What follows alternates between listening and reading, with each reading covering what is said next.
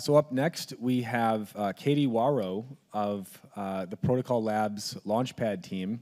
And one of the really cool things about the Filecoin ecosystem that I think makes Filecoin like really unique, or our ecosystem in particular very unique, is that we just have just a litany of different like programs for builders, like grant programs, accelerator programs. There's almost like too many to even count or remember. Like the support that this ecosystem provides to developers and builders is really like unparalleled. And among those programs is the Protocol Labs Launchpad program, which Katie is going to talk a bit about, as well as some of the other programs and support that our ecosystem offers to builders. So I think, Katie, take it away once we get your screen fired up there. All right. Hey, everyone. Who here has done Launchpad? Raise your hand. All right. Excellent. Matt, what did you learn in Launchpad? Mainly about all the different people involved in PL. All the different people in PL. Denise, what did you learn in Launchpad? You learned what DAG is. Okay. Okay. What did you learn in Launchpad?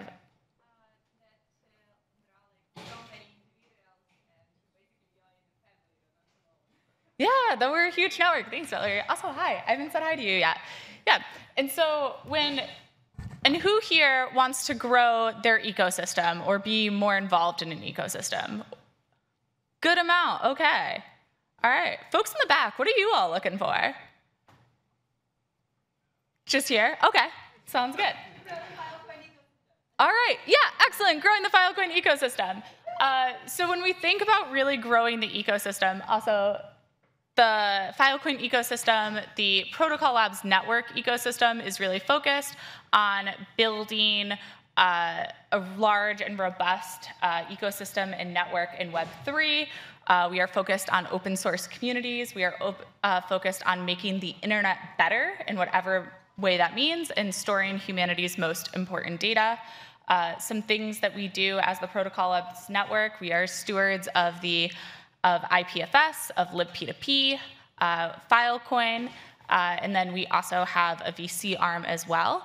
And Launchpad gets to sit right in that knowledge section, right below talent, right above services.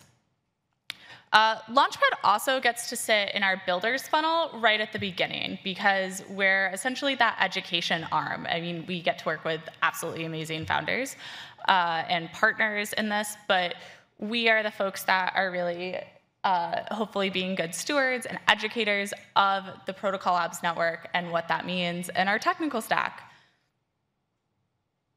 And when I was thinking more about this and when I was thinking about growing an ecosystem, because I think I have heard the word ecosystem about 500 times since I've been in Austin on Sunday, maybe more, maybe more. I was thinking about, well, what makes an ecosystem different than a community, and what makes an ecosystem different than a network? How are those three things different? What are those buzzwords? And this led me to the Merriam-Webster dictionary, as always, about what a network is, and what an ecosystem is, and what a community is. And really, at the heart of your ecosystem, is your community. It is that group of folks that are consistently showing up. They're contributing to those open source software projects in whatever way that may be. That doesn't always look like GitHub commits. Sometimes that looks like showing up to events over and over again. Sometimes that looks like building on Stack, but sometimes that looks like putting in an issue for link rot on a documentation website. You don't have to be an engineer to do that. Then when I think about a network, it's all of the folks who are kind of involved in the ecosystem, but it keeps expanding out. You want your network to keep getting bigger and growing, and maybe they're using one part of your ecosystem, but they're not necessarily using every part of your ecosystem. And so at Launchpad, when we think about building community, when we think about building and being a part of the Protocol Labs and Filecoin ecosystem, we're also thinking about what does it mean to be a part of the Protocol Labs network, and what does it mean to keep growing that. And one thing that we do at Launchpad is we have a bunch of different tracks for folks. But we keep folks together. And the reason why we do that is because we think that it's important for our engineers to learn from our recruiters, for folks who are maybe building out, a really fun D app on like FVM most recently, to come in and talk to those core devs who are working on IPFS. We want to think about those folks who are maybe debating using libp2p in their stack, but they haven't quite decided, but like, man, they're all in on Filecoin. Like they're all in, and what that means. We also have concept tracks, and we have a fundamentals track and a builders track. Our builders track is designed for folks who are devs who are actively coding every day. We do a whole devs tools week. That's for those folks. We have a concepts track. I say that these are for the folks who were technical once upon a time, or technical-ish. Your CTOs, your product managers, the folks who maybe were coding back in the day, but maybe are a couple times removed now. We also have our fundamentals track, and this is for our marketing team members, our operations folks who want to learn more about the Protocol Labs network. They want to learn more about Web3, but maybe they've never written a line of code in their life. We have that track as well. And then we also are just introducing, I'm really excited about this, our Web3 basics class. Tell your friends about it. Tell your friends who are like, what even is Web3? It's a 5-hour course, so it's pretty like low commitment, just for folks who are looking to learn more about Web3. We have a curriculum. Like most things in the PLN, it is also open source, so you can go and take a look at it. And we really cover the Protocol Labs network, IPFS, IPLD, libp2p, Filecoin, and DevTools. The program itself is 4 weeks, and in this we go over the vision, goals, teams. We run it in cohorts, and the reason why we do that is, again, to create community and to create those bonds. And it's always really exciting for me because I get to see, storage providers end up becoming really good friends with folks who maybe work on the marketing team, or folks who are storing data, at their data center. We also have mentorship, so that's one-on-one. We try to make it a mentor that we think you will have a long-standing relationship with, that you end up consistently talking to beyond the program. Week 2, we do shallow and deep dives. So our shallow dives are for folks who maybe don't have that technical background, and our deep dives are with our core devs who are working on those projects. You can choose subjects to become well-versed in. It is very much, you should get out of Launchpad what you need, but you're not going to learn everything overnight, and that's okay. We have hands-on tutorials. Then we have an on-site week as well, and a summit.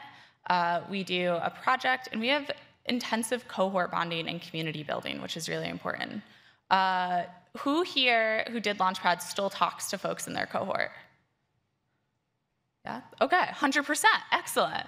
And then after the program ends, we have a demo session, and we're still here, we don't go away. I always tell people that, I'm like, I don't disappear. The Launchpad curriculum is still online, so you can always go back to it. The benefits of doing the program are you're really building that community, and it's not just a community of other folks who are working on your team or who are doing the role that you're doing. It's folks across the network, and ultimately that is probably going to make your product stronger, that is probably going to make your team stronger, and that's probably going to make, hopefully, maybe, Web3 stronger. You are also learning about different projects, which is really cool. How many of you all have ended up, just deep in a rabbit hole, and you realize you look around and you're like, man, I actually have no idea what's going on in the NFT space because I'm in the decentralized storage space. Or, man, I have no idea what is happening over in Filecoin because I'm really focused on Solana. And so by building up this program and by kind of coming together as a group of not just everyone who's in a single role, you get to learn hopefully a lot more and kind of, let's say cross-programmically. You also get to understand tooling and network partners. And one of the benefits of the program is we are very focused on meeting learners where they're at, meeting everyone where they're at. Everyone who comes into Launchpad comes in with so much knowledge. And on the other side, you come in with questions, we'll answer them. And if we don't know the answer, we will find it. So these are some ways to get involved. We have a cohort starting on May 1st, so definitely take a look and sign up. We also have a Web3 Basics course starting on May 3rd, and our V11 and V12 residents are invited to a summit in Paris right around ETH Global and ETH CC, so definitely, if you're thinking about going there anyway, definitely check out Launchpad. If you are already in the PLN, or in late stage builders, you can go ahead and register. If you are not in the PLN, but would like to be in the PLN, come say hi to me, come talk to me. If you would like to do Launchpad, also come talk to me as well.